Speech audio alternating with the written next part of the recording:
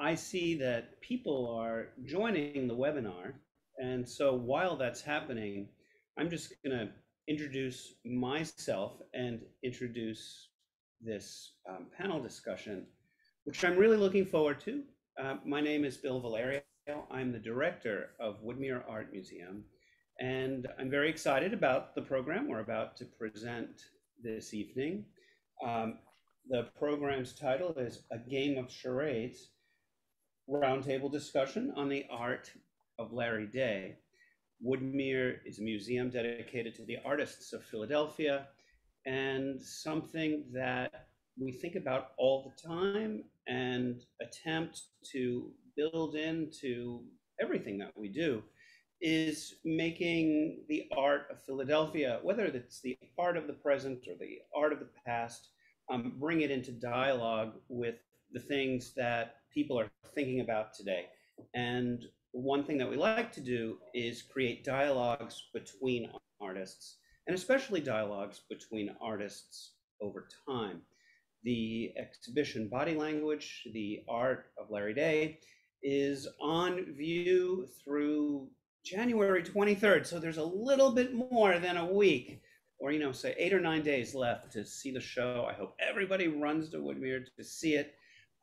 There's a terrific review in today's, or article in today's Philadelphia Inquirer about the show with the artist Peter Payon, who was a student of Larry's, talking about what Larry Day's art means to him. And tonight, our program is working with a group of contemporary artists who are all too young to have been Larry Day's students, but who nonetheless are really interested. I was a student.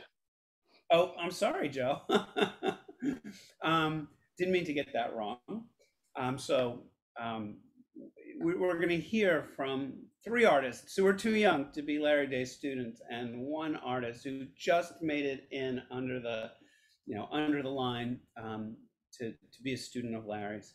And I'm going to leave it to our organizer of tonight, TK Smith, who's my friend and partner on previous projects. TK is a curator, writer, and historian, and a student in the PhD program at the University of Delaware, and an all-around, wonderful person and interesting thinker in terms of engaging with the meaning of art. And TK is going to guide us through the conversation with our panelists, who will be introduced. The introductions will happen as the program begins in an organic way. I'm going to leave it at that, but just describe some of the housekeeping rules of Zoom. This should all be pretty familiar to everybody at this point. We are recording this webinar. We hope everyone is comfortable with that. And with regard to questions, here's how the evening will unfold. There will be about 45 to 50 minutes of this conversation, and then we will have time for question and answer.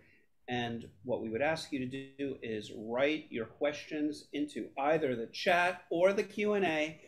We had a good laugh in the preparatory session, saying that no matter if you say, put your questions in the Q&A or put your questions in the chat, they end up in both places. So take your pick, and TK will be moderating questions together with Hildy Tao, who's Woodmere's Director of Education. So with that, I'm going to say thank you to all of our panelists. Thank you to TK, and I'm looking forward to this discussion. TK, it's all yours. Thank you so much, Bill. It's hilarious because we live on the same street, basically, and that siren just passed by my house. It's just turning on Baltimore Avenue. I can hear the magic of Zoom bridging us all together. But thank you so much, Bill. Thank you, Hildy. Thank you, everybody at the Woodmere and the artists gathered here today to talk about Larry Day. Just to give you all a sense of what this program is, I'm going to share my screen, which is of course, the most awkward thing to do.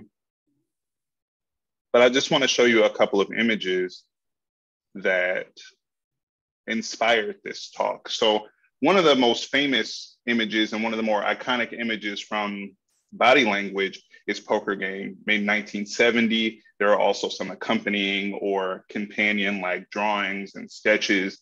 But what is kind of iconic about this image is that it depicts portraits of artists, a community that Larry knew here in Philadelphia, all gathered together for a poker game that I believe happened monthly. And what we see is an empty chair, which would have been left for Day himself. The title of the program comes from this painting, which is called A Game of Charades, also accompanied by many sketches and a photograph that you can find in the catalog of Larry Day himself holding out his hands as such. The idea is to really think about, I think games were important to Larry Day just as a person, as an individual who enjoyed to play games and be in community in that way. But I think they're also an interesting way to think of how artists rely on the canon and a slew of other cultural influences to create their work and pose their figures and compose their canvas surfaces. And so it's interesting to look at his work as a puzzle, as a game, to tease apart how he is communicating to us across time and allowing other artists who he is influenced by to communicate with us. If you're not an art history student, I'm sure it's a fun game. If you're a student, I'm sure it's stressful. But I'm here now with a group of artists that I will ask to introduce themselves and explain why they're in this panel, how they may have been connected to Larry Day or his widow, Ruth Fine, who is joining us now from her home across the way in Center City. So I'm gonna start with Sarah. Sarah, if you would please introduce yourself and let us know how you got on this panel. Oh, hi, everybody. I'm Sarah McEneaney, and I'm a Philadelphia-based artist. And I moved to Philadelphia in 1973 to attend the Philadelphia College of Art. And I went for 2 years. And I believe Larry taught there during that time. So I am old enough to have been a student, although I never had a class with him. But I certainly followed his work and knew his work. And it was only later, and I think probably after Larry died, that I met Ruth and got to know Ruth a little bit. And so it's just been interesting to see this show and see so much of his work again after not having seen it for a while and getting to know it so much better and getting to know Ruth too. Thank you. Thank you, Sarah. I'm going to pass it to Joe. Hi.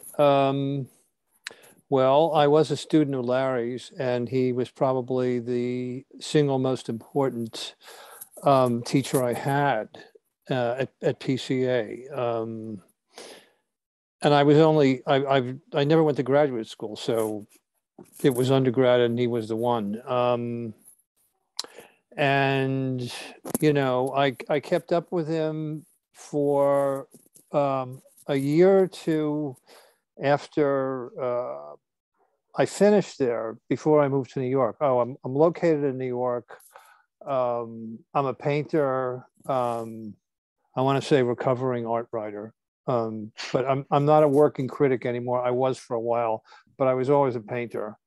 And I'm still writing, though. I'm actually working on a biography of John Copeland's. So if anybody knows any literary agents, get in touch with me. Anyway, I knew Ruth a little bit at that time. And then actually, when I saw her recently, I was reminded that she took over my wife and my apartment in Philadelphia when we moved to New York in '77. So I just noticed that Larry retired in '88. So I didn't get in on the cusp of Larry Day. I was in long before he retired, and I'm an old man. Anyway, is that every answer to the first part? That's perfect. Thank you so much, Joe. I'm going to move it over to Mariel. Hi, my name's Mariel Capanna. I'm an artist from Philadelphia, though I am currently living in Western Massachusetts in Williamstown, where I'm serving as a Mellon postdoctoral fellow in the studio art program. I'm teaching fresco painting here specifically. And, it turns out that I'm 1 or 2 steps removed from Larry Day in maybe a dozen different directions, but I somehow hadn't known about him until just this past summer, and then finally made the connection with Larry through, I should say Larry Day. I never actually met the man, so maybe we're not on a first name basis. But I finally made the connection with him this past summer. So I am a fresco instructor at Skowhegan School of Painting and Sculpture. I've been working there for the past couple of years. And for those of you who may not know, Skowhegan is a school and residency program in central Maine. So this past summer, the campus hosted a panel discussion on the life and work of an artist named David Driscoll. And Ruth Fyfe, the widow of Larry Day, was one of the panelists. And I scooped her up from the airport and spent a fair amount of time with her on campus. And we connected pretty immediately over Philadelphia, a shared connection to Philadelphia. And when she showed me the paintings of Larry Day, I just felt immediately so familiar with them. I had never seen them before, but I saw in them my teachers, and I saw something of myself in them. His work had a kind of familiarity that I would associate with kind of like seeing an old photograph of a great grandparent or something like this. So yeah, a bit of art world serendipity. Thank you so much. And Tyler? Hi, everyone. My name is Tyler Goldman. I am an artist, though an artist of a slightly different stripe. I am a poet and translator for the most part. And I also got an introduction to Larry Day's work through Ruth Fyfe this past summer at Skowhegan, where I was working with my wife, Mariel, at the Robert Lehman Library, which is the small but forceful library at Skowhegan, which has about 15,000 or so volumes, which are primarily art and art history stacks. But there is this wonderful, and when I was first introduced to it, slightly surprising and strange section of the library up the stairs in the corner that was dedicated entirely to poetry. And on the spines of all of these poetry books, next to their call number, was the language R. Fyfe, one word. I had no idea at the time exactly who this R. Fyfe was and why there was such a large collection of poetry at this fine arts residency. But I came to learn through Ruth this summer that, and really, truly much to my surprise, that there weren't actually poems and books of poetry that came from Ruth's collection, but from Larry Day's, who was a prolific reader of poetry, an early writer of poetry, though it does not seem like it was something that he really continued through much of his adult art-making life. So my introduction to the paintings was really strangely through Larry's deep love and appreciation of literature, and a really strange host of shared references in that world rather than in the painting world. So I come at this from a slightly different angle, but hopefully still an interesting one. Absolutely. And I am, as Bill had said, a curator, a writer, and a cultural historian. And so I have had the pleasure of being mentored by Ruth. And all of us here are gathered because of something Ruth had said in passing conversation, or a compliment she had on a program she saw you in, or, Hildy being a lover of your art, or Bill being a lover of your art. So I'm very appreciative that we are all gathered here to talk about this work. And I know it's strange to say, but I'm not going to assume that all of you have seen the shows. Now, for those of you at home, you may know that this was a 3-part exhibition, and this is the last of the 3 parts that is open, and it's only open until the 23rd. all curated by a London-based curator and art historian, David Beinman, who has a talk coming up, I believe it's next week. And there's also a small show at Gross McLeaf, and there's also a future show at Ball State. But for those of you in this conversation, was anybody able to actually see the show? And if you were able to see the show, I'm curious how the show, and Sarah, you spoke on this a little bit, how the show impacted how you remembered Larry's work and how you see it moving forward. Sarah, you're muted. Sorry.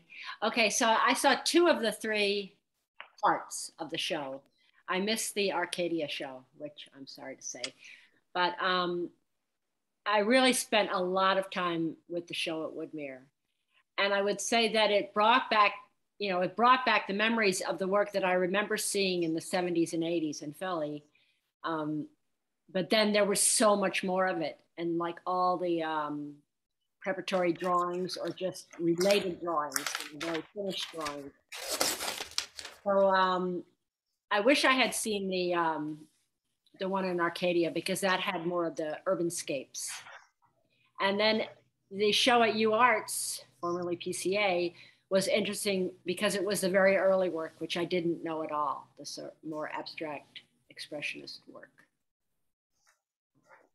Yes, all 3 of the shows were based around different aspects of Day's practice. And so you have the abstract work, you have the figurative work, which is usually has the most figures, humans, domestic space, and then you have these beautiful architectural motif, urbanscapes, which you also make, Sarah. A lot of your work is a blend of architectural scapes in Philadelphia and the intimate spaces of your home. Yeah, and certainly, the show at Woodmere, even with all those figurative, there's architectural spaces that those figures are in, like the game of charades, is a good example of that. Absolutely. Did anyone else get to see the show? Sure, I saw them all. Right. How'd you feel about them? Well, I went around with Ruth to all of them. We spent the whole day together. It was great. And, I hadn't seen his work in quite a while.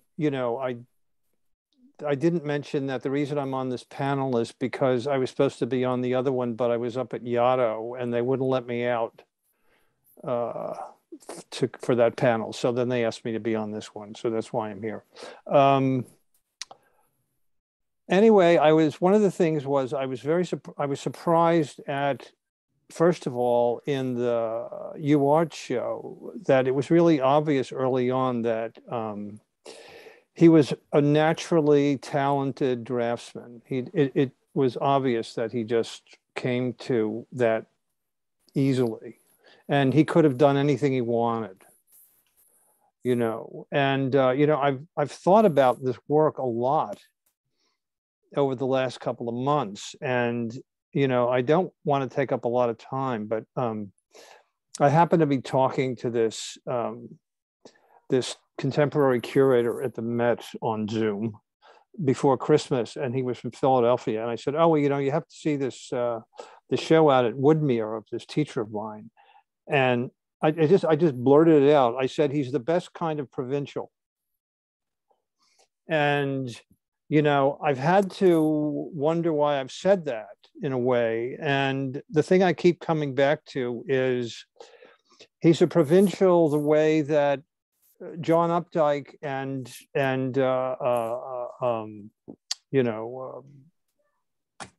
the other guy, John Cheever, were great provincials, or Richard Diebenkorn was a great provincial, and they were very much interested in being local as opposed to being, New Yorkers or Los Angeles people or whatever, because they sort of drew on that kind of quotidian experience, and even though I knew that Larry had this shot at New York when he was younger, and I remember him talking about it, and he was crushed by it, but you know, when I think about him, he was so self-sustaining in his interests that, you know, the work really came out of that, you know, and also there's a kind of humor in that work that's very, very subtle, because, I mean, I think of the work as being very, very deceptively banal. You know, you look at it and you really don't know what you're supposed to look at right away, because there's no trigger.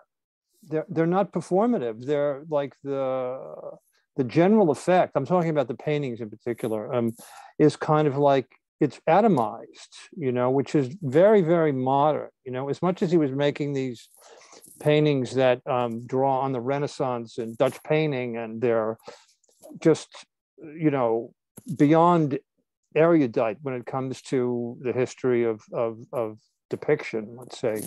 You know, they're very Greenbergian in their breadth and their airiness and their all overness. And well, that's enough for the moment. Well, I'm curious, and thank you for sharing that. Before I get to the next question, I'm curious if any of the other artists on the panel want to speak to kind of the banal and the mundane and the value of depicting it.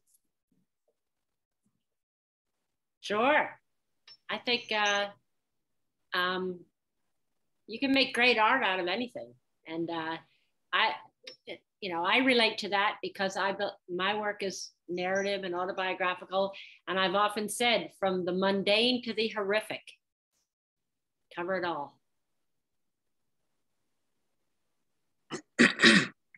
I have a slightly different question, just sort of pivoting off of something that Joe said regarding the sort of provincial nature of the work, or of Larry's attitude toward it.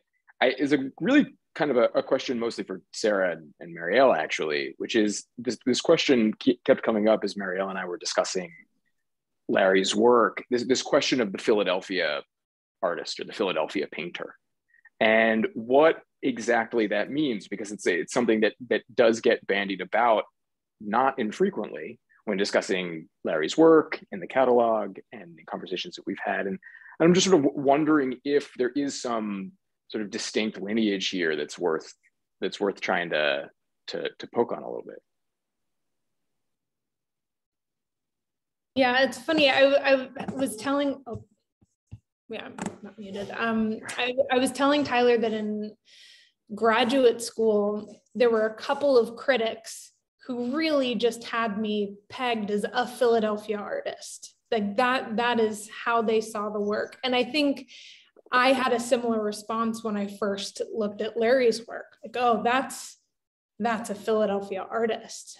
And for me, I think what I've been realizing over the past, couple months as I've been really getting to know Larry's work is maybe what it is that there have been a really precious handful of really influential Philadelphia teachers. I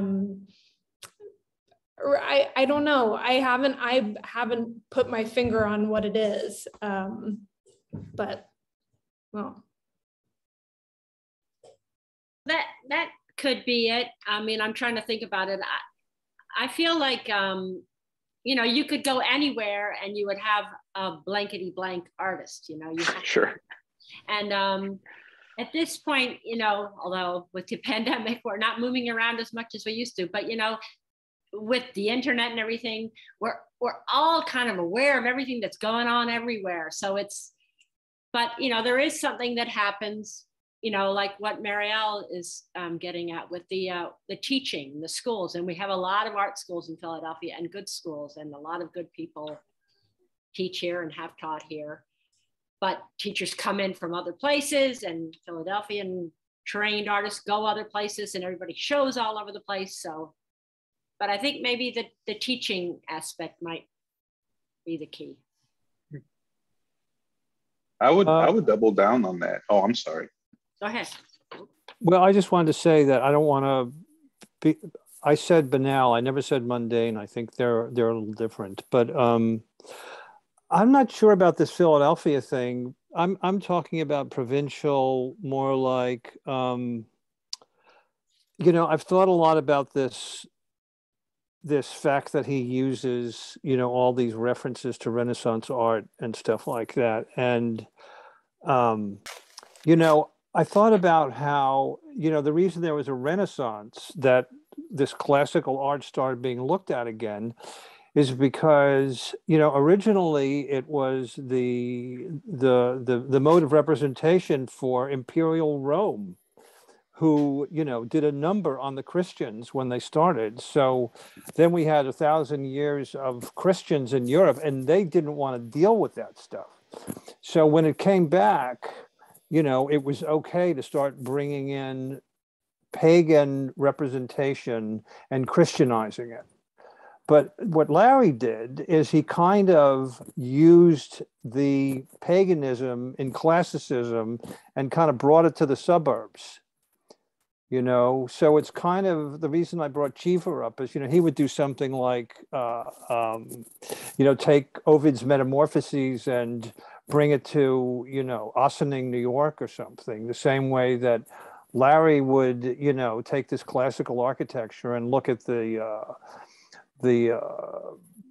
those rowing boat houses out by the Philadelphia Museum or the suburbs or things like that, or even the card game, you know, which also has references to, you know, Lenin and, you know, Cezanne and the rest of them, you know. So that's what I mean, a kind of, not a specific provincialism to Philadelphia, but a kind of suburban paganism. I like that phrase. It's a nice one. Yeah, TK liked it too when I talked to him about it last week. Yeah. I love it. I love it because in so many of the figurative works, you can see it feels almost as if you are witnessing or a voyeur into some kind of suburban ritual. You know, it feels as if you are witnessing something that happens and has happened for a very long time. And just to kind of pull together some of the thoughts that were articulated, I think that there is something particular about Philadelphia because there are so many art schools here and so many renowned art teachers, but also because Philadelphia is such an interesting city geographically, historically, where it is, and the various types of architecture that exist here are just beautiful. You know, there is so much to mine from here, especially when you think of the architectural motif paintings. It's just so beautiful. And if you are like me, you know, you believe that the environment shapes the body. And so even when there are no bodies in these paintings, you are seeing the formation of a kind of identity that we could label as Philadelphian or as a day's own identity. You know, it's really rich and interesting there. But I want to continue on with speaking about art historical references, specifically of old masters and the idea of being taught something posthumously, being taught something from a two-dimensional image, a canvas, a sculpture. Can you speak to how, you know, your own work, possibly we can start there, is a reference to artists who you've been taught by, but also artists who you observe and have watched and have looked at? Yeah, I'll stop there.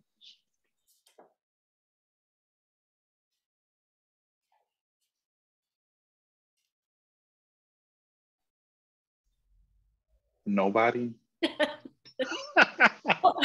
I always get nervous about answering questions about my influences and references because I'm afraid of who I'll leave out.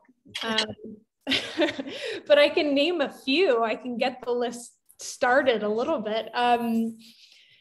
You know, I think especially as an artist who's been focusing on fresco over the last handful of years, Piero della Francesca and Giotto and Masaccio are very important to me, as well as a number of other mural painters on plaster who have remained anonymous in any number of places.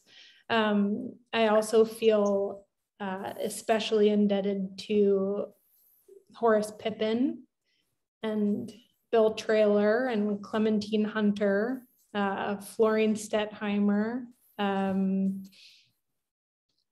just gonna have an ellipses now. The list does go on. Can I ask, sorry to interrupt you, but can I ask, what is it that is catching you about these artists? Is it the aesthetic? Is it the what they depict? And is it the composition? Is it the, what is it that makes them keep reappearing, I guess? Ooh. What is it?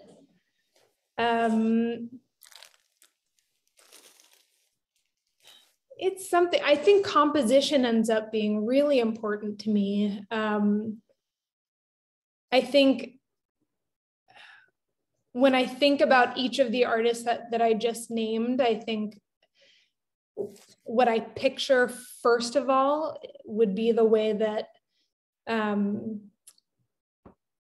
their respective compositions are characterized either by a kind of density or a scattered, something kind of more scattered. I think that ends up being really important to me.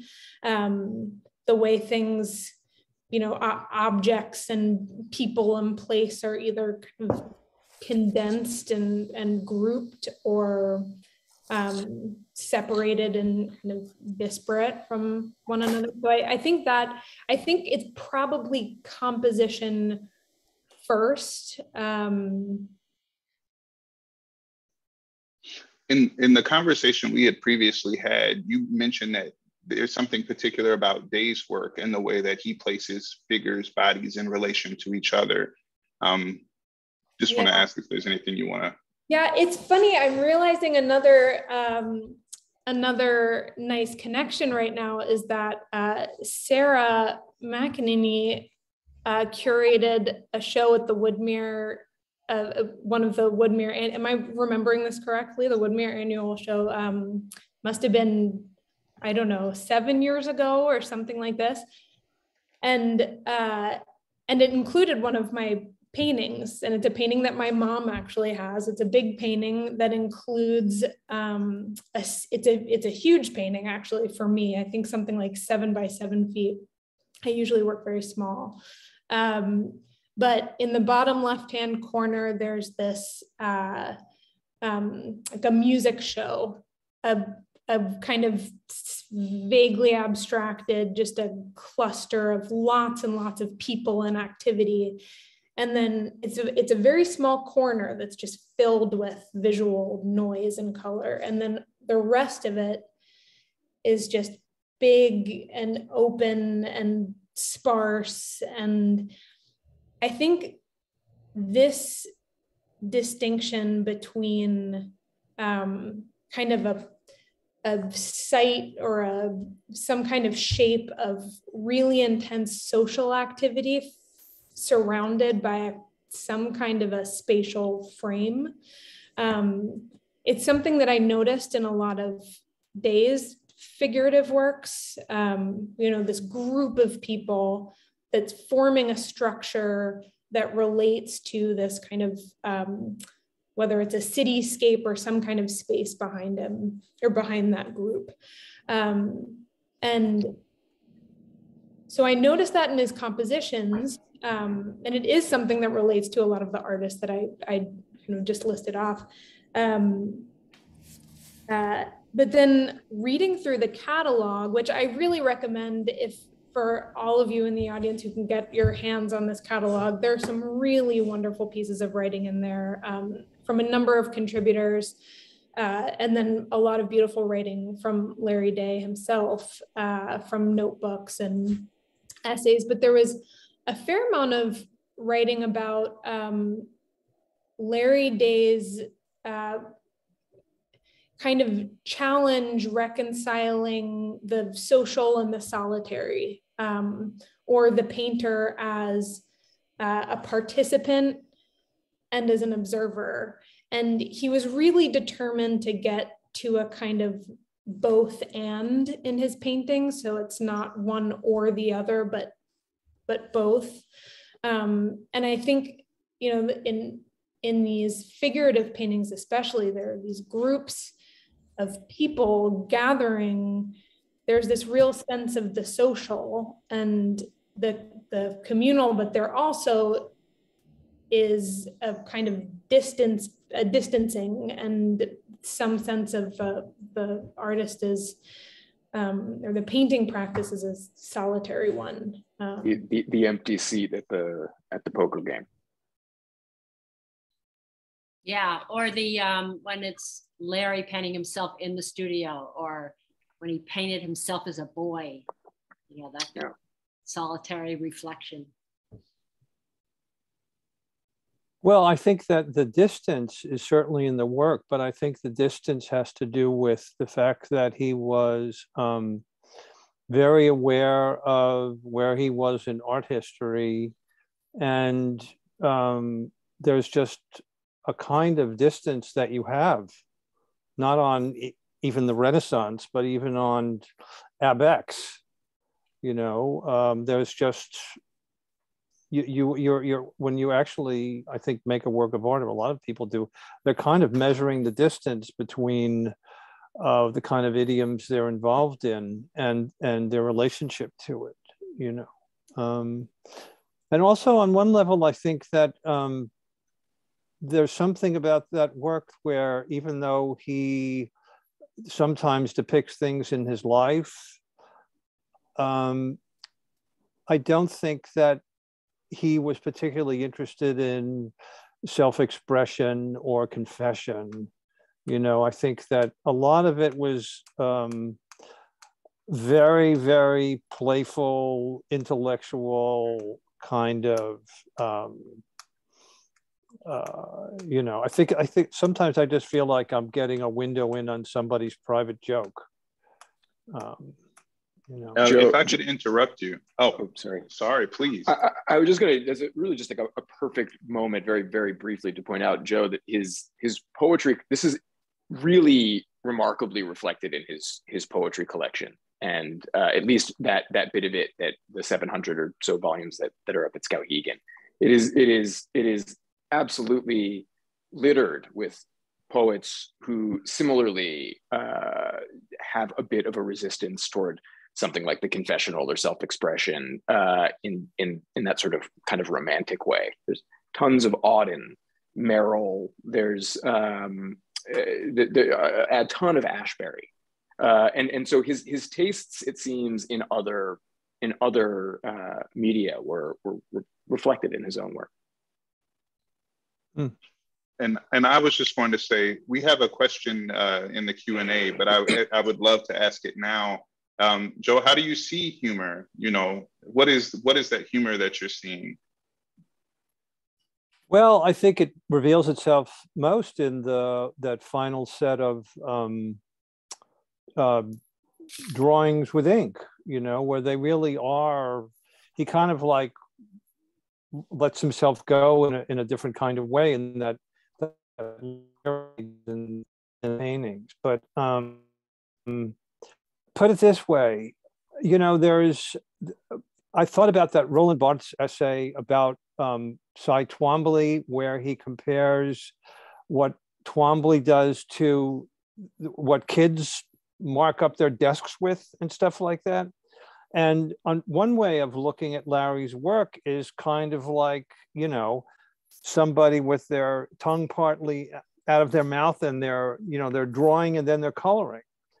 And, you know, there's a very straightforward kind of childishness there on a very sophisticated level, but you never get far away from pencil and paint. So that doesn't really directly answer your question about the humor. I mean, he was a funny guy that never smiled. You know, so, and his funniest movie he ever saw was Jacques Tati's Playtime, which was essentially, you know, a silent film, and 3/4 of the way through it, you see this black couch for the 10th time, and suddenly you're rolling on the floor. You know, that was his humor. It just kind of creeps in almost subliminally, and then it's kind of, you kind of get it, you know. Absolutely. And Tyler, I want to go back to you because, and I'm going to bridge this past question with the next question, which is, how do you see art history, and I'm going to change the language and say translated across canvases and across time, across nations even. Joe, we talked about the difference between an American's interpretation of the Renaissance, Dutch paintings. I'm curious, how do you think that knowledge and information, even composition itself, translates across nation, across time? I mean, the thing, this is like a slightly oblique way of answering your question, TK, but I mean, the thing that I kind of can't get myself away from is this sort of strange situation where like Mariel and like Sarah as well. I mean, I never got to meet Larry Day, and yet, as Mariel sort of mentioned earlier, I do have this strange sense of familiarity that does make me want to call him Larry, perhaps inappropriately.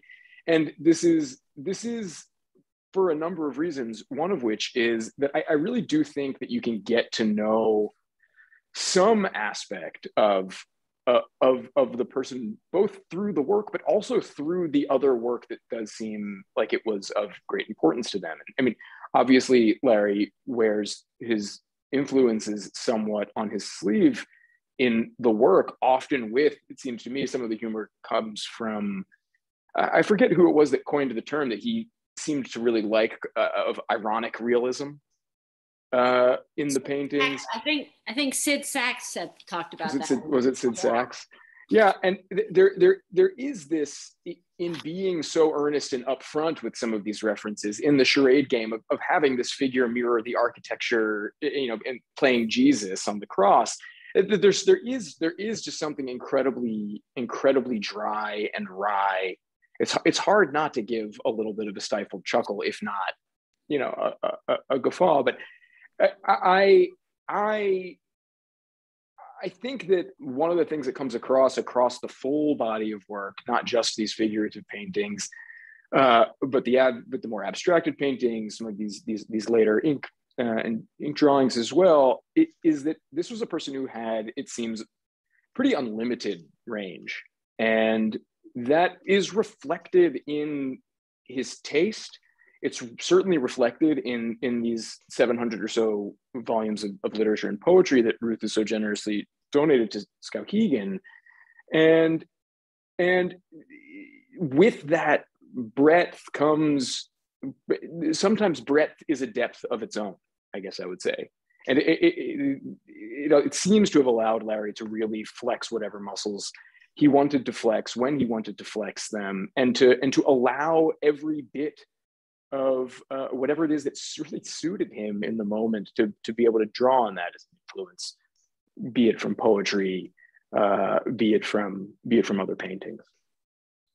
Very well said, Tyler. I agree. Thanks. I think that part, how I would answer the question about humor is, part of the humor comes from, I should say, where he's pulling sources from. So there, of course, is Old Master Renaissance work, but he's pairing it with all of these influences from poetry, literature, film, but also like advertisements, like Vogue, and also games we all play, like charades, material culture that we all interact with, which I think, and then also the idea of just gathering for a picnic, for a barbecue, you know, at a table, or before a canvas even, to be posed and painted. I think some of that humor comes in how we take art historical references so seriously. The canon is taken so seriously, and then you see it reflected in a way where all of the characters are playing charades. That's kind of funny, you know. That's somebody who knows how to manipulate. It is, and you know, maybe tying that as well to the sort of provincialism that Joe was starting to get at earlier. One of the anecdotes from the catalog that really struck me and frankly cracked me up was that his Larry Day's good friend, the poet and critic John Hollander, mentioned that it seems sometimes that Larry was sort of playing or doing an impression of a 16th century mannerist named Lorenzo del Giorno instead of Larry Day, which happened to be his actual birth name. But there's this sort of bit of identity play and charade happening even at that level. Well, I remember the thing that we were talking about last week, TK, was the fact that when you're using all these European models, but you're an American, there's a kind of vacancy there, you know, and I imagine he was conscious of that. You know, this is not a deep or rich culture. We have, you know, and it's different from a European painter. So there's that element in relation to, you know, the models that he's referring to. I always think he's referring to them. I don't think he's shoving them at anybody. You know, like he was always endorsed by all of these boring people that tell you about how, oh, Giacometti, Balthus Duran. There was a lot of them. You know, they were like the other side of the abstractionist or something, about the return of the figure. And you know, it isn't like he was against those people, but I don't think that he was really endorsing that either. I mean, I may be wrong, but I don't think he was supporting the figure in that sense. I think his interests were much wider than that. I'm going to throw in now a question about materiality. Also playing off of something you had said before, Joe, about pencil. Something you may notice, if for those of you who got to see the show at the Woodmere, is that the canvas is part of the materiality. It's part of the compositions of these paintings. The canvas is sometimes apparent. You know, Ruth Fine has been kind enough to share her subtitle for the show, which is Finished Enough. Sometimes things are more descript, direct, clear, concise. Sometimes things become more obscure, blurred, and seem incomplete. But, you know, she asserts that it's finished enough. The point is gotten across. I'm curious how materiality works in your own work and how you use it to either obscure or reveal. Well, I just want to chime in and say that Larry Day would have been such a good fresco painter if he had ever tried painting in fresco. I mean, really, the way that the thinness of paint application, I mean, this is really important for fresco painting. With a fresco painting, the paint, which is really just a pigment suspended in water, needs to be applied very thinly with really no body at all. And, you know, with just a few layers, generally the white of the wall, the lime plaster will shine through. And when I look at Larry Day's paintings, they really look to me like, I mean, I'm glad they're paintings on canvas, but they really would thrive as fresco paintings, and not only because of that touch and the thinness of paint, but also just structurally, you know, a fresco is a painting that is, you know, chemically, intrinsically attached to the substrate of a wall that's part of an architectural environment. And his compositions are just so structurally sound. I mean, these are paintings that if they were houses, I would walk into them and think like, this isn't going to fall down. This is solid. Everything's really clicked into place. And, you know, ideally a fresco really relates to the geometry of an architectural space. So when I think of each of these paintings as its own complete world that relates in some way to the world around it, I would love to see one of these paintings as a fresco in a like in some space in Philadelphia, of course. That's a great comment, Mariel, and I totally agree with you. Having made one fresco at Skowhegan many years ago. It lives now in the Lehman Library. Just that's right. But it's a difficult medium, and when I look at Larry's paintings, and they're not all, just finished enough, like Ruth said, but they're very. He knows exactly what he's doing, and he just gets it right quickly, and they're like, I like what you talk about, the construction of them, and they're just like perfectly planned, and yet they're not tight. Well, I think that he had enormous admiration for a lot of these famous artists that made frescoes, but I think that the reason he painted that way is because he was very deliberately anti-spectacle and anti-bravura of any kind. And, as soon as you start manipulating paint, you're revealing a lot of idiosyncrasy or, a lot of triggers of some kind, And I also hate to think that they're built that solidly. I think that one of the reasons I still find him interesting and found him so interesting is because I think those paintings are very abstract. And I think that if he did finish all those sections that he left blank, then he really would be a figurative painter. But I think that he was very conscious of a kind of all-overness that was very contemporary. So that as much as we're looking at, something that was very carefully drafted, I think that a lot of what he was doing was he was completely in dialogue with a lot of abstraction, a lot of contemporary abstraction, and he was very conscious of that. Yeah, I mean, I feel the same way. I'm a figurative painter, but I'm always thinking about the abstract elements. Could you say more about that? There's who, me? Sarah. Oh, Sarah. Yeah, it's like when you're making a painting, you have to think about the whole thing. And, I'm into the narrative, and I'm into objects and people and spaces and all that, but it still has to work. The composition has to work, colors next to each other, turn it upside down and look at it upside down for a while. Make sure things are working. It's like there's abstract elements in my opinion, in any representational painting.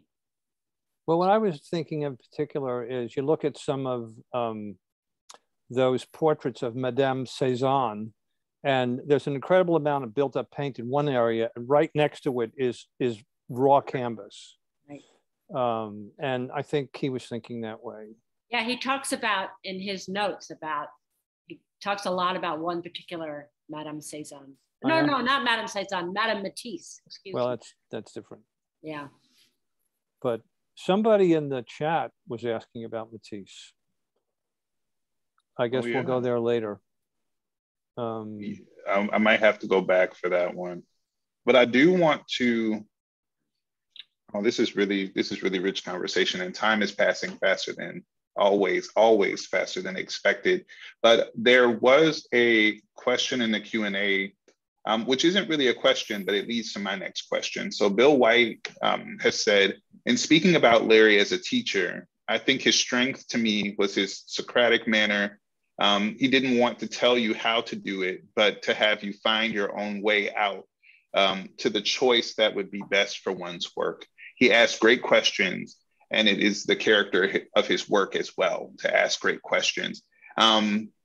Ruth, Ruth Fine and I have had conversations where she has stated, you as the viewer have to play a role, a significant role in finishing the work, in participating in the work, and seeing yourself in the work for the work to be complete. It is complete after it is out in the world. I want to ask you about Day as a teacher, or just art teachers in general. What makes a good art teacher? What makes a good teacher? and what is the impact that that teacher can have on the artistic practice of a training, learning, developing, evolving artist.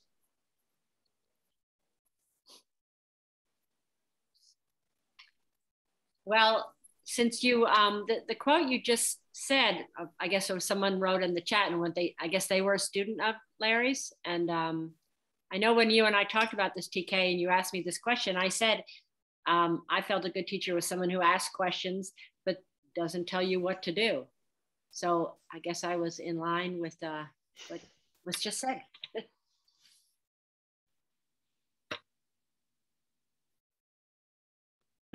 Joe, could you speak a little bit to your particular relationship to Larry as a student? Well, I've been reading lately about how, no matter that learning is about imitation, and I think that probably I imitated him. I probably imitated his mannerisms. I may have imitated the way he put sentences together. I think for a while when I was a student, I was imitating his work. I don't think you can, well, I suppose you can help but do that. And,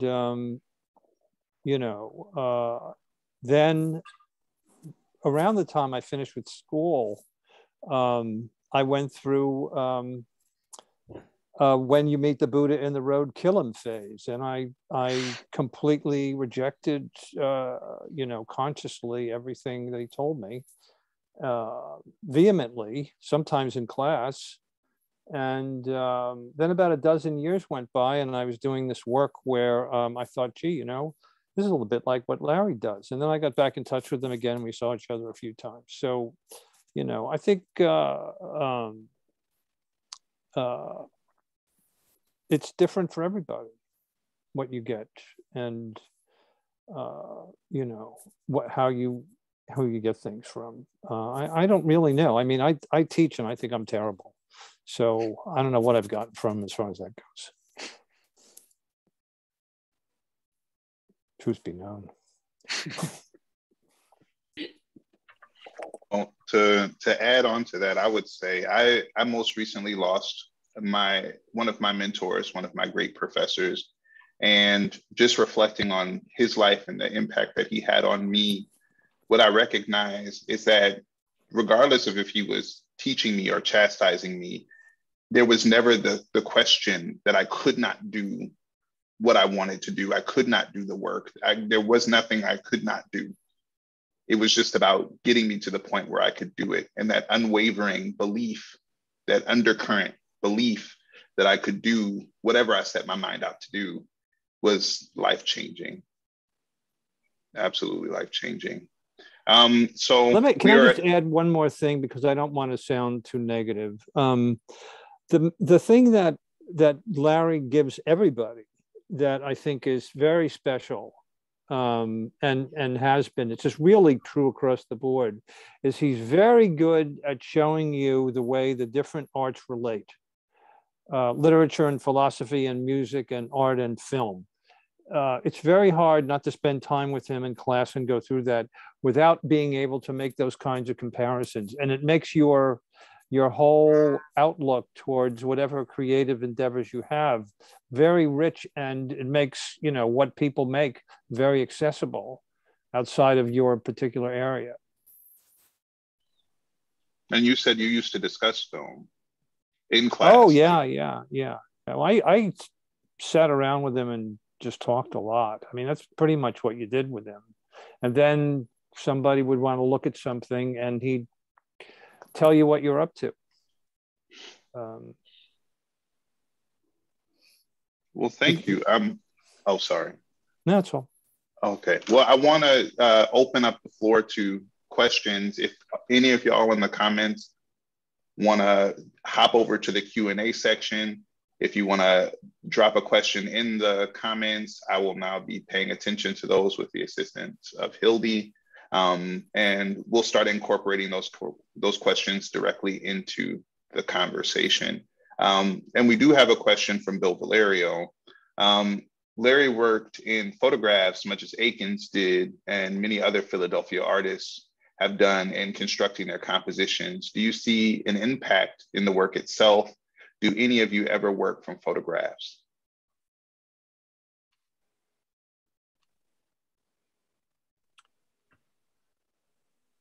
Not in 25 years, but I went through a period of working from photographs, and the thing that I got from it is I got really good at measuring tones, and I discovered that basically color is about tone.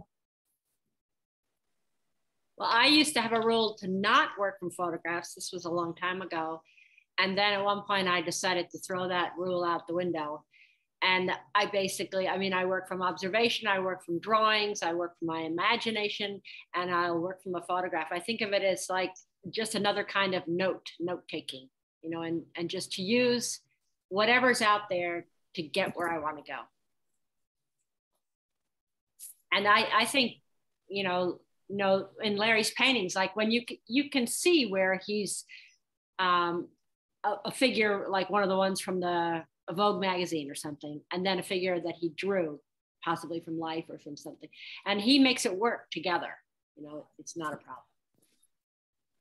I mean, I think Larry looked at a lot of photography for his work. I mean, a lot of those architectural pictures in particular, they seem to be influenced by people like Auger. I work occasionally, if it was somewhat rarely, from photographs. And when I do work from photographs, I put them in slideshows that I play rapidly, and I don't let myself pause those images. I've found in general that working from moving images is my way of tricking myself into doing something kind of more dynamic or with source material. So I usually work from movies, documentaries, home videos that people upload on YouTube, things like this. But it's been really amazing to look through all of the preparatory sketches that Larry Day made from photographs, as evidence of what someone can do with a series of still images kind of made over and over and over again with small adjustments. Mariel, do you also then work from like moving real life scenarios? I don't. I actually don't. And maybe I should, but I'm always just in my studio. So yeah, no, it's moving images from the past. Yeah. Generally. No.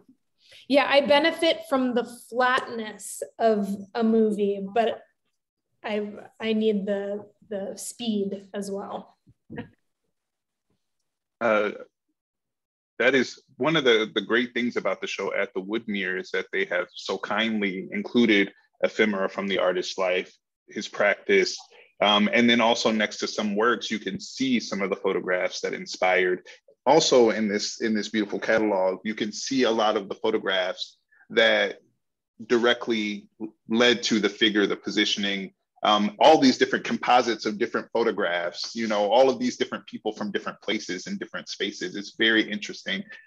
Thinking about how he selected to put, I'm gonna throw a kid in there from this other photograph, or I'm gonna, you know, now there's a cat. You know, it's very interesting to see those choices made through that process, even in the drawings and the sketches as well.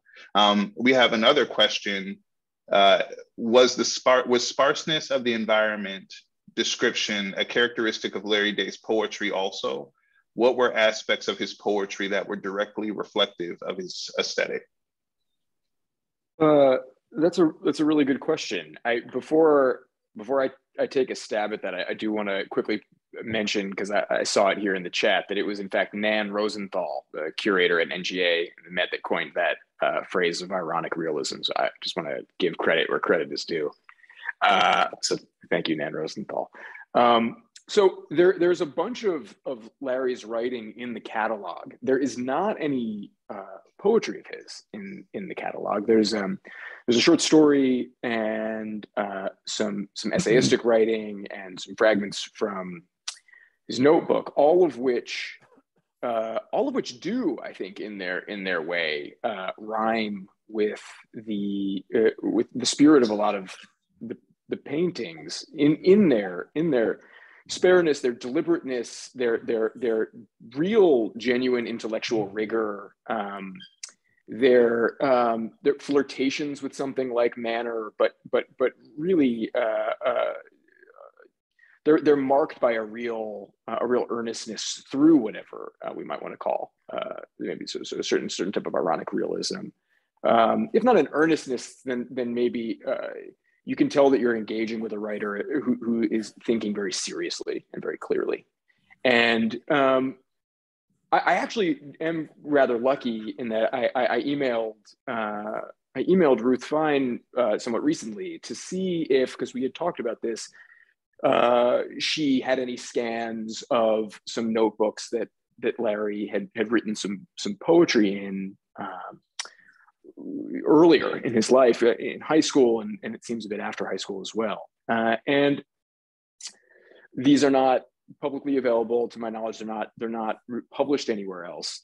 But I will say that they do have, again, all of it's clear enough to draw lines between what he was writing, the manner in which he was writing it, and the manner of his paintings. There is a fair bit, and I think in my mind, pretty unusual bit of variety for poems that were written during such a short period of his life and such a short time sort of within that period. But they are clear-headed. They think very clearly. They are pretty rigorous in their metrics. They are wry, and they are often quite funny. A couple of them, not in the most obvious, certainly not in any slapsticky kind of way. But they are smart and they are funny, and I do wish that he had kept writing poems. If I could add to that also, I have not had the opportunity to read the poetry, but I did read the short story that's included in the catalog, The Lion, and I don't know how he would feel about this, me making this connection, but I do think that there's a very, if I were to allude to any other writer, it would be Hemingway would be the most obvious. He doesn't like fat. He doesn't like fat on anything, it seems. It's so clean, so straightforward. So, it's very plain language. And I do think that translates to the canvas. And I to continue speaking about the catalog, I know that you had, Tyler, something very specific from the catalog that, could you share that with us? Oh, I'm not sure to what you're referring. No, I'm sorry. Maybe, I mean, I've mentioned a couple of things like sort of in passing through it, but there was one quote. It was something that he noted in his notebook, in the fragments, which was he identifies as a quote from the poet W.H. Auden, which maybe just like can tie us back into this question of the game and art making as game. The quote from Auden is that he writes, Auden's definition of aesthetics as the rules of the game and as art as the most difficult game. And there is something to that, I think, and it does seem that the people that Larry Day was influenced by, and the writing of theirs and the thought of theirs that he was influenced by, that it does seem to have made its way into this question of art as a sort of game, as a sort of set of rules and forms that we can engage with great imagination and cleverness and intimacy and distance. So I thought that was sort of interesting little tidbit worth bringing up. Thank you. Now I'm going to ask a question you all probably don't want to answer, which is, how do games play a role in your practice? I mean, maybe just very, very quickly and briefly. I know we're running toward the end of our time here, but I will just say that I remain convinced that however much we might want to think of art as this very serious business, it certainly can be, and games can be serious business as well, but that art is and always is a sort of game, in that games are, again, forms. They are ways of engaging with the world, and it's important not to lose track of that in a general sense, not just in the element of play or playfulness, but in engaging creatively and seriously with different forms. Puzzling things out, I would say. Yeah. Well, I'll give you the same evasive answer I gave to TK last week,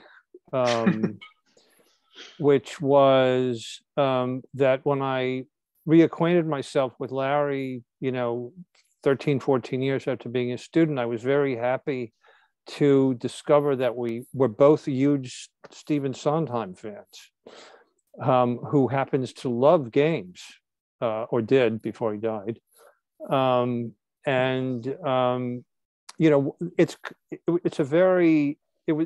Stephen Sondheim's a really interesting person to bring up in relation to Larry, because he's basically an artist that worked with the Broadway musical, as opposed to somebody that sort of just came out of that, even though he did come out of that world.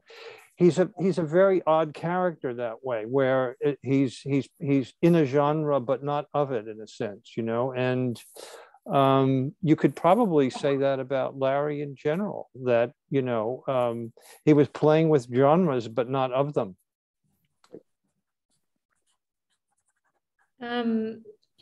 I'll answer your question, TK. So I give myself a lot of rules and restrictions, limitations, because I have found that it is actually the only way I can get myself to play or to make a painting. So for me, my rules tend to involve time constraints. So I give myself very specific time constraints. For example, I will tell myself, I'm going to watch this movie and my painting needs to be finished by the time the movie ends. So I've given myself 2.5 hours and the whole thing needs to happen in this amount of time. Or I will painstakingly make a very specific palette and remember where all of the paint is on that palette, and then turn all the lights off in my studio and work from muscle memory of where I think I know all of the paint piles are. So I guess my paintings always end up feeling somewhat like races because of the time constraint. And then also, they're very much memory games, trying to remember something that I saw a moment ago, or trying to remember where the paint is on my palette, or things like this. Actually, I have one more answer, which is that I think that actually making art for me is basically trying to figure out what kind of game I'm playing. Mm. Yeah, it can be hard to know.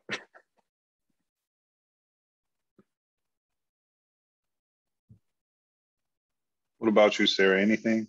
Oh, well, I said that thing about following up on what Tyler said. And when I first heard this question from you, when we talked, I was like, I thought I have no answer.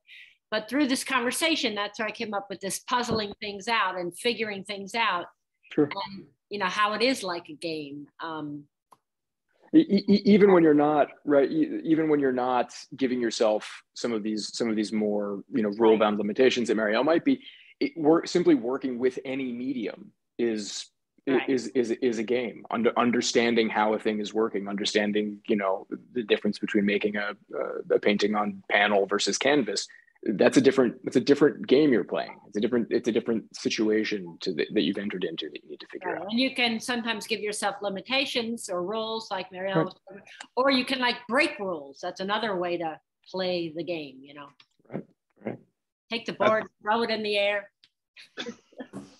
I think for myself as a writer, I like to play games with my readers, asking them to seeing who knows the references I'm making. And this is kind of how I think I personally connect today's work, is that we're making references to things that possibly no one has read in 15, 50, 100, hundreds of years, just to see if anyone can connect to that. And in thinking of how knowledge is shared, or how knowledge continues, or how knowledge evolves, it's even if you don't know the reference, the reference has been made, it's been read, it's been signaled, it's been signified, it's been passed. And so that's a kind of game for me where I'll have someone read my writing and I'll think, did you get it? Did you get something from that? Or did you know, what does that remind you of? Or maybe they'll come to me and they'll say, have you read this? And I'll say, yes, I have listened to that album. And that's just entertaining for me. Sure. to have that kind of interaction with a reader, and to communicate kind of across media in that way. We have a few minutes left, and I did want to say that Bill White, the man who asked that question, was a student at PCA from 1963 to 1967. Just acknowledging that, his connection. And the last question I'll ask is also a very open and wide question, which is, this is a 3-part exhibition, a retrospective that, you know, breaks down a decade-long career as an artist, as a teacher, into the more legible forms, the abstraction, the figurative, the architectural motifs. They produced this beautiful catalog that includes his writings. It includes a memory portrait from his widow. It includes beautiful essays written about his practice as artists and writers. Or writers that are artists that are writers. What is the significance of something like this? What is the significance of a retrospective or having a catalog like this? And what would it mean for you as a working artist, as an artist whose career is continuing now, to have your work and scholarship done around your work in this way? What comes to mind right away for me is the fact that Larry Day was so interested in the relationship between the parts and the whole. And the parts were in service of the whole, and the whole needed the parts. And so often when we see an exhibition of an artist, we're seeing a part. We're seeing a moment in time. And what a retrospective can do is show you something that's getting a lot closer to the whole, to how this artist was actually working through time, how they were changing, how one work or body of work either led to another or connected to another. So I think this retrospective is giving us all an opportunity to really see something like the whole of Larry Day's career. I mean, maybe I'm saying something that's just obvious. That's what a retrospective is. But so I don't know, we're able to see this whole and then learn from that.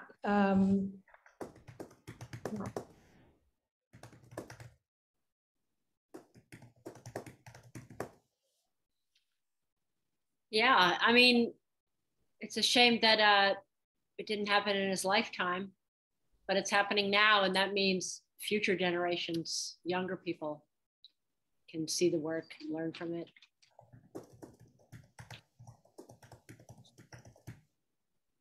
You know, I've had some catalogs done of my work. You know, there's another one that's coming out soon, and I don't find them very satisfying. tell you the truth. I mean, it's exciting to have one, and at the same time, it's not really the way I like my work to be seen. Even in reproduction, I think it loses an awful lot. Retrospectives, in general, I always try and go to because it changes my mind about the artist sometimes, one way or the other. I've gone in both directions after retrospectives. As far as this retrospective goes, I see his influence on me in ways that I didn't see before, and in a good way. So personally, it's been interesting. I think that his work is challenging and deceptive and modest and generous.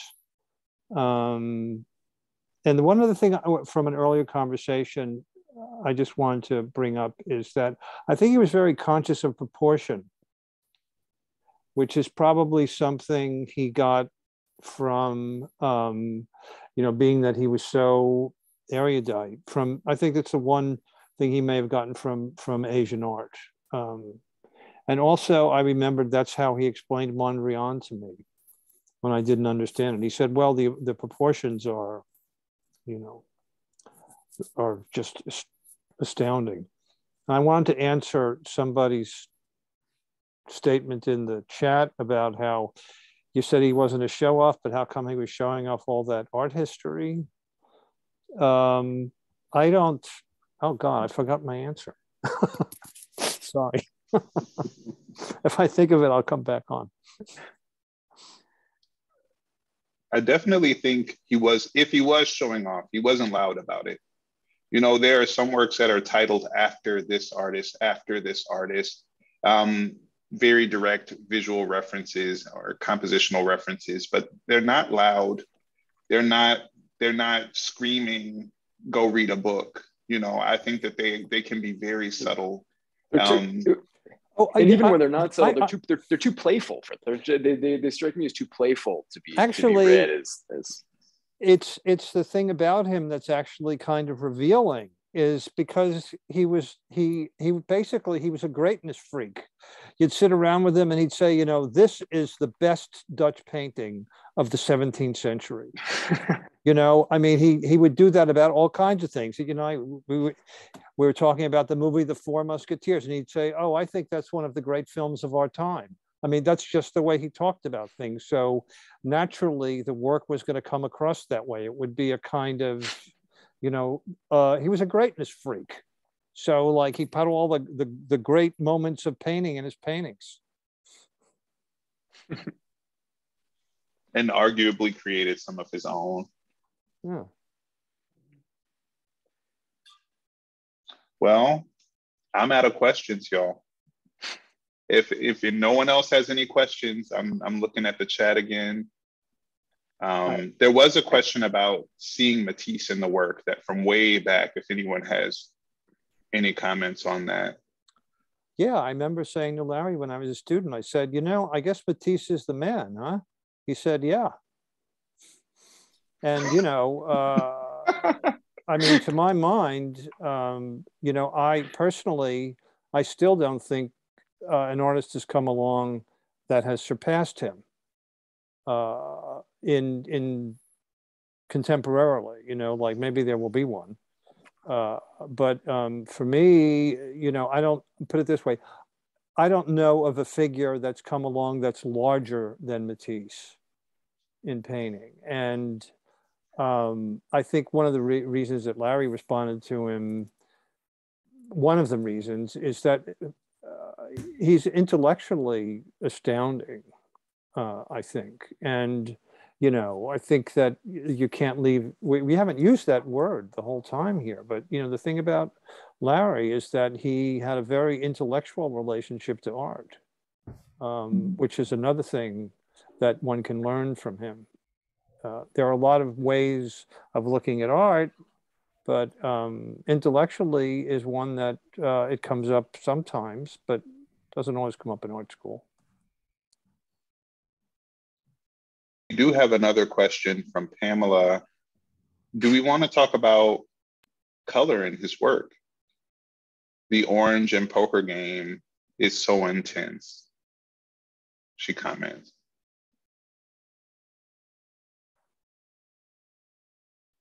I'm sorry, Well, I have to go, and I hate leaving, you know, this conversation, but no, thank you so much, Sarah. Thank you. Time. It's been a pleasure. Thank you so much. Thank you, Sarah. Fellow panelists, Woodmere, thank you. Thank you, Sarah. Good to see you.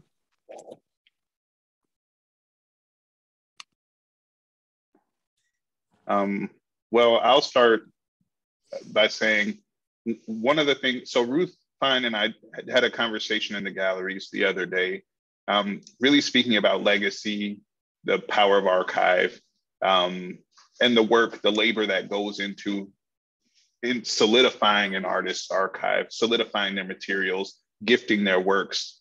And I guess also to answer the question about a retrospective, she says there's this salmon pink color that you just keep seeing over and over, especially in the architectural paintings. You just see it over and over. And that's one of the major benefits, as Mariel said, of a retrospective, is that you start to see that artists have been asking questions, sometimes the exact same question, or working with the exact same material for decades, for years, over and over again, playing the same games, if we want to put it in that language. And I think color is definitely one of the characters in his games. Well, I can give you one color answer, which is, it's amazing the recall I have. But I remember one time I was working on a painting and I was painting some yellow on there, and he's behind me and he goes, "Ah, the seductress." And I said, "What do you mean?" And he said, "You know, I've noticed when I've looked at paintings that usually if they fail, it's because of yellow." Oh. Lovely. That'll make you scared of yellow for the next 20 years. It's amazing. Yeah, I mean, something I've noticed about his use of color, and I would have loved to see, I don't know if there are pictures out there of his palette and how he set it up and what tubes he used, but it's a really earthy palette to my eye. A lot of ochres and sienna. I mean, not to just continue to play my part of being obsessed with fresco painting, but it looks like a fresco palette to me. And then there are these moments of really intense color here. I don't have any pictures up in front of me. I wish I had one to reference, but there are often these moments of relatively more intense color, often like a warmer, something in the red or orange range that really, it just really does something structurally, but in very small moments, like a little stripe or something like this, that seems to kind of, I don't know, hold the whole picture together.